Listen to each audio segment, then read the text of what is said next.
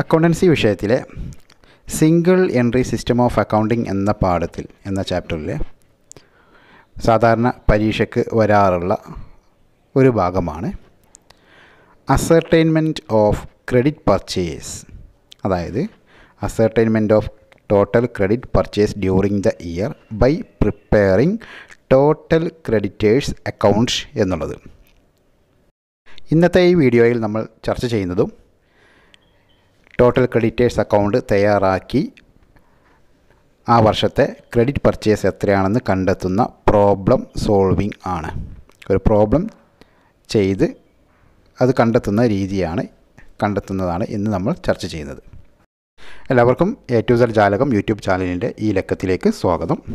ഈ ചാനൽ നിങ്ങൾ സബ്സ്ക്രൈബ് ചെയ്തിട്ടില്ലെങ്കിൽ സബ്സ്ക്രൈബ് ചെയ്യുക, ബെല്ലൈക്കൺ എനേബിൾ ചെയ്യുക, നിങ്ങൾ ഈ വീഡിയോ ലൈക്ക് ചെയ്യുക, നിങ്ങളുടെ അഭിപ്രായങ്ങളും നിർദ്ദേശങ്ങളും കമൻറ്റായി രേഖപ്പെടുത്തുക. നിങ്ങളുടെ സുഹൃത്തുക്കൾക്ക് കൊമേഴ്സുമായി ബന്ധപ്പെട്ട് കൊമേഴ്സ് പഠിക്കുന്ന കൂട്ടുകാർക്ക് നിങ്ങൾ ഈ വീഡിയോ നിങ്ങൾ ഷെയർ ചെയ്യുക, റെക്കമെൻഡ് ചെയ്യുക. പ്രോബ്ലത്തിലേക്ക് കിടക്കുന്നതിന് മുമ്പ് നമുക്ക് ടോട്ടൽ ക്രെഡിറ്റേഴ്സ് അക്കൗണ്ടിന് ഒരു പ്രൊഫോമ പരിചയപ്പെടാം. ഞാൻ കഴിഞ്ഞ വീഡിയോയിൽ ആ വീഡിയോ നിങ്ങൾക്ക് കാണുമെങ്കിൽ അതിൻ്റെ ലിങ്ക് ഞാൻ മുകളിൽ കാണിക്കുന്നുണ്ട്. ആ ലിങ്കിൽ പോയി നിങ്ങൾക്ക് വേണമെങ്കിൽ ഇതിൻ്റെ മുമ്പത്തെ വീഡിയോ ടോട്ടൽ ക്രെഡിറ്റേഴ്സ് അക്കൗണ്ടുമായി ബന്ധപ്പെട്ട തിയറി പാർട്ട് വളരെ ഡീറ്റെയിൽ ആയിട്ട് നമ്മൾ ചർച്ച ചെയ്യുകയുണ്ടായി. ആ വീഡിയോയിൽ നമ്മൾ ഈ പ്രൊഫോമ ചർച്ച ചെയ്തതാണ്. അത് ഇവിടെ ജസ്റ്റ് ഒന്ന് ബ്രീഫിംഗ് നടത്തുകയാണ്. നമുക്കറിയാം രണ്ട് അക്കൗണ്ടാണ്, രണ്ട് സൈഡ് ഡെബിറ്റ് സൈഡും ക്രെഡിറ്റ് സൈഡും ഉണ്ട്. പ്രത്യേകം ശ്രദ്ധിക്കുക, ടോട്ടൽ ക്രെഡിറ്റേഴ്സ് അക്കൗണ്ട് വളരെ സിമ്പിൾ ഈസി ആയിട്ട് മനസ്സിലാക്കാവുന്നതേ ഉള്ളൂ, ചെയ്ത് തീർക്കാവുന്നതേ ഉള്ളൂ. അതായത് ക്രെഡിറ്റേഴ്സ് അക്കൗണ്ടിൻ്റെ ക്രെഡിറ്റ് ഭാഗം പ്രത്യേകം ശ്രദ്ധിക്കുക. വളരെ കുറഞ്ഞ ആകെ 3 ഐറ്റമേ ടോട്ടൽ ക്രെഡിറ്റേഴ്സ് അക്കൗണ്ടിൻ്റെ ക്രെഡിറ്റ് സൈഡിലുള്ളൂ. ആ 3 ഐറ്റംസ് ഏതൊക്കെ നോക്കാം. ടോട്ടൽ ക്രെഡിറ്റേഴ്സ് അക്കൗണ്ടിലെ ക്രെഡിറ്റ് സൈഡിലെ 3 ഐറ്റംസ്. ഒന്ന് ഓപ്പണിംഗ് ബാലൻസ് ഓഫ് ക്രെഡിറ്റേഴ്സ്. മറ്റൊന്ന് ബിൽസ് പേയബിൾ ഡിസ്ഹോണേഡ്. പിന്നെ അതിൻ്റെ സെൻട്രൽ കണ്ടോ ക്രെഡിറ്റ് പർച്ചേസ്. അത് നമ്മൾ ലാസ്റ്റ് പ്രോബ്ലം ചെയ്ത് ഡെബിറ്റും ക്രെഡിറ്റും ടോട്ടൽ ചെയ്തതിന് ശേഷം ബാലൻസിങ് ഫിഗറായിട്ട് ക്രെഡിറ്റ് സൈഡിൽ നമ്മൾക്ക് കിട്ടുന്ന നമ്മൾ കണ്ടെത്തേണ്ടത് ചോദ്യത്തിൽ നമ്മളോട് കണ്ടെത്താൻ പറഞ്ഞിട്ടുള്ള credit purchase, ascertainment of credit purchase. ആ ക്രെഡിറ്റ് പർച്ചേസ് ആയിട്ട് വരുന്ന ബാലൻസിങ് ഫിഗർ എമൗണ്ടാണ് ആ സെൻറ്ററിൽ കിടക്കുന്നത്. അപ്പോൾ 3 ഐറ്റമാണ് ക്രെഡിറ്റ് സൈഡിലുള്ളത്. അതിൽ 2 എണ്ണമേ നമുക്ക് ചോദ്യത്തിൽ നിന്ന് എടുക്കേണ്ടതുള്ളൂ. മൂന്നാമത്തത് നമ്മൾ കണ്ടെത്തുന്ന ഐറ്റമാണ്. അപ്പോൾ ആ 2 ഐറ്റം ഏതൊക്കെയാണെന്ന് പ്രത്യേകം ശ്രദ്ധിക്കുക. Opening balance of ക്രെഡിറ്റേഴ്സും bills payable ഡിസ്ഹോണേഡും. നമുക്ക് ക്വസ്റ്റ്യൻ തന്നു കഴിഞ്ഞാൽ ക്വസ്റ്റ്യനിൽ നിന്ന് ചെയ്യുക, ഇത് രണ്ടും ആദ്യം പിക്ക് ഔട്ട് ചെയ്യുക, അത് എടുക്കുക, അത് നമ്മൾ ക്രെഡിറ്റ് സൈഡിൽ എഴുതുക. പിന്നെ ബാക്കി വരുന്ന ഐറ്റംസ്, ചോദ്യത്തിൽ ബാക്കി വരുന്ന ഐറ്റംസുകളെല്ലാം എവിടെയായിരിക്കും? ടോട്ടൽ ക്രെഡിറ്റേഴ്സ് അക്കൗണ്ടിൻ്റെ ഡെബിറ്റ് സൈഡിലാണ്. അപ്പോൾ ടോട്ടൽ ക്രെഡിറ്റേഴ്സ് അക്കൗണ്ട് വളരെ ഈസിയാണ്. അതിൻ്റെ ക്രെഡിറ്റ് സൈഡിൽ ആകെ 2 ഐറ്റംസേ ഉള്ളൂ. ആ 2 ഐറ്റംസ് നമ്മൾ എന്ത് ചെയ്യുക, പ്രത്യേകം ബൈഹാർട്ടാക്കി മനസ്സിലാക്കി വെക്കുക. ആ ഐറ്റം ചോദ്യത്തിൽ നിന്ന് എന്ത് ചെയ്യുക, ക്രെഡിറ്റ് സൈഡിൽ എടുത്ത് എഴുതുന്നു. ബാക്കി ഐറ്റംസ് നമ്മൾ എന്ത് ചെയ്യുന്നു, ഡെബിറ്റ് സൈഡിൽ എഴുതുന്നു. ശേഷം 2 സൈഡും ടോട്ടൽ ചെയ്യുന്നു. ക്രെഡിറ്റ് സൈഡിൽ കുറവായിരിക്കും, അവിടെ നമ്മൾ ബാലൻസിങ് ഫിഗർ എഴുതി ചേർക്കുന്നു. ആ ബാലൻസിങ് ഫിഗറാണ് നമുക്ക് ചോദ്യത്തിൽ പറഞ്ഞിട്ടുള്ള ടോട്ടൽ ക്രെഡിറ്റ് പർച്ചേസ്. നമുക്ക് കണ്ടെത്തേണ്ടത് ടോട്ടൽ ക്രെഡിറ്റ് പർച്ചേസ്. ഓക്കെ, ഇനി ക്വസ്റ്റ്യൻസിലേക്ക് കടക്കാം. From the following ascertain credit purchase. ഒരു സിമ്പിൾ പ്രോബ്ലത്തിനാണ് നമ്മൾ തുടങ്ങുന്നത്. അതിൽ ഫസ്റ്റ് ക്രെഡിറ്റേഴ്സ് ഓൺ ഓപ്പണിംഗ്, അതായത് opening creditors, opening balance of creditors 7,200. Cash paid to creditors during the year. Check issued during the year. Discount allowed by creditors. Bills accepted during the year. Goods returned to creditors. Creditors on closing date. ഇനി നമ്മൾ നേരത്തെ പറഞ്ഞ പോലെ total creditors അക്കൗണ്ടാണ് തയ്യാറാക്കാനുള്ളത്. അതിൻ്റെ credit സൈഡിൽ വരുന്ന 2 item, 3 ഐറ്റമാണത്. ഒന്ന് നമ്മൾ ലാസ്റ്റ് കണ്ടെത്തുന്ന ബാലൻസ് ഫിഗർ ആയിട്ടാണ് ക്രെഡിറ്റ് പർച്ചേസ് നമുക്ക് കണ്ടെത്താനുള്ളത്. അല്ലാണ്ട് 2 ഐറ്റംസ് ആണുള്ളത്. ആ 2 ഐറ്റം ഏതൊക്കെ? Opening balance of ക്രെഡിറ്റേഴ്സും bills payable ഡിസ്ഹോണേഡ്. ഇത് രണ്ടും ചോദ്യത്തിലുണ്ടെങ്കിൽ ഏതൊക്കെയാണുള്ളത് അത് നമ്മൾ എന്ത് ചെയ്യുന്നു, പിക്ക് ഔട്ട് ചെയ്യുന്നു. അത് നമ്മൾ ടോട്ടൽ ക്രെഡിറ്റേഴ്സ് അക്കൗണ്ട് തയ്യാറാക്കി അതിൻ്റെ ക്രെഡിറ്റ് സൈഡിലേക്ക് പോസ്റ്റ് ചെയ്യുന്നു. ഈ ചോദ്യത്തിലേക്ക് നോക്കാം. നമുക്ക് ആവശ്യമുള്ള 2 ഐറ്റമാണ് opening balance of ക്രെഡിറ്റേഴ്സും bills payable ഡിസ്ഹോണേഡ്. അത് ഇതിലുണ്ട്, ഏതൊക്കെയാണെന്ന് നോക്കാം. നമുക്ക് ഫസ്റ്റ് ചോദ്യത്തിൽ ക്രെഡിറ്റേഴ്സ് ഓൺ ഓപ്പണിംഗ്, അതാണ് നമ്മൾ നേരത്തെ പറഞ്ഞ ഓപ്പണിംഗ് ബാലൻസ് ഓഫ് ക്രെഡിറ്റേഴ്സ്. അപ്പോൾ ഓക്കെ, ഒരു ഐറ്റം കിട്ടി. ഇനി ബിൽസ് പേയബിൾ ഡിസ്ഹോണേഡ് ഉണ്ടോ നോക്കാം, ചോദ്യത്തിലുണ്ടോ നോക്കാം.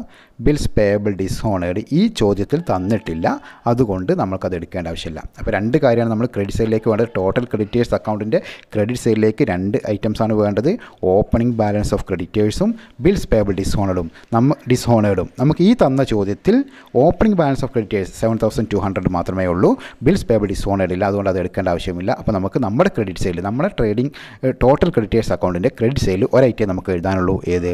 Opening balance of creditors.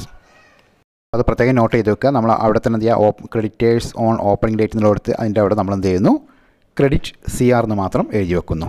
Okay. ഇനി ബാക്കിയുള്ള ഐറ്റംസ്, അതായത് ഒരൈറ്റം നമുക്ക് വേണ്ട 2 ഐറ്റത്തിൽ ഒരൈറ്റമേ ചോദ്യത്തിൽ തന്നുള്ള ആ ഒരൈറ്റം നമ്മൾ ക്രെഡിറ്റ് സൈഡിൽ എഴുതുന്നു. ബാക്കി എല്ലാ ഐറ്റംസും എവിടെയാണ് വരിക? ടോട്ടൽ ക്രെഡിറ്റേഴ്സ് അക്കൗണ്ടിൻ്റെ ഡെബിറ്റ് സൈഡിലാണ് വരിക.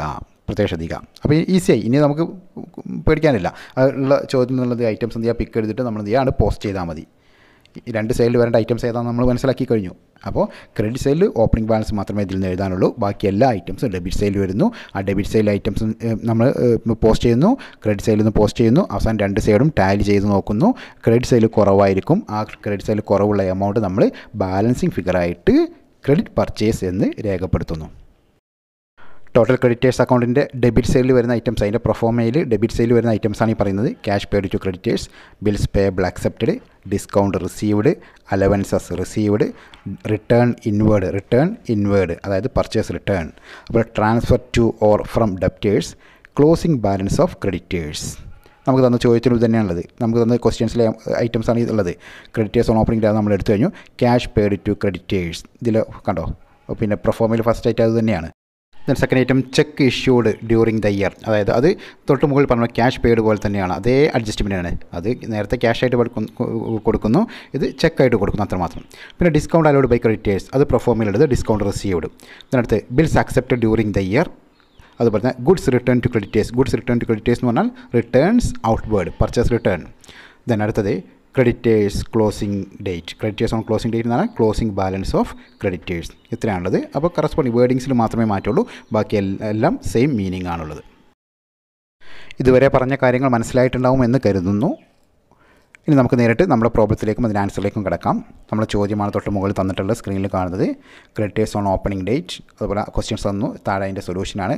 ആ ക്വസ്റ്റ്യൻസ് നേരത്തെ നമ്മൾ തന്നെ അനലൈസ് ചെയ്തപ്പോൾ ഞാൻ പറയുകയുണ്ടായി, നമുക്ക് ടോട്ടൽ ക്രെഡിറ്റേഴ്സ് അക്കൗണ്ട് എന്നാണ് തയ്യാറാക്കേണ്ടത്. അതായത് നമ്മുടെ ചോദ്യം ascertaining credit purchase during the year, അതായത് ആ വർഷം മൊത്തം ക്രെഡിറ്റ് പർച്ചേസ് എത്രയാണെന്ന് കണ്ടെത്തണം. അതിനുള്ള ഡീറ്റെയിൽസ്, അതുമായി ബന്ധപ്പെട്ട ക്രെഡിറ്റ് പർച്ചേസുമായി ബന്ധപ്പെട്ട ക്രെഡിറ്റേഴ്സുമായി ബന്ധപ്പെട്ട ഡീറ്റെയിൽസാണ് നമുക്ക് ക്വസ്റ്റ്യൻ തന്നത്.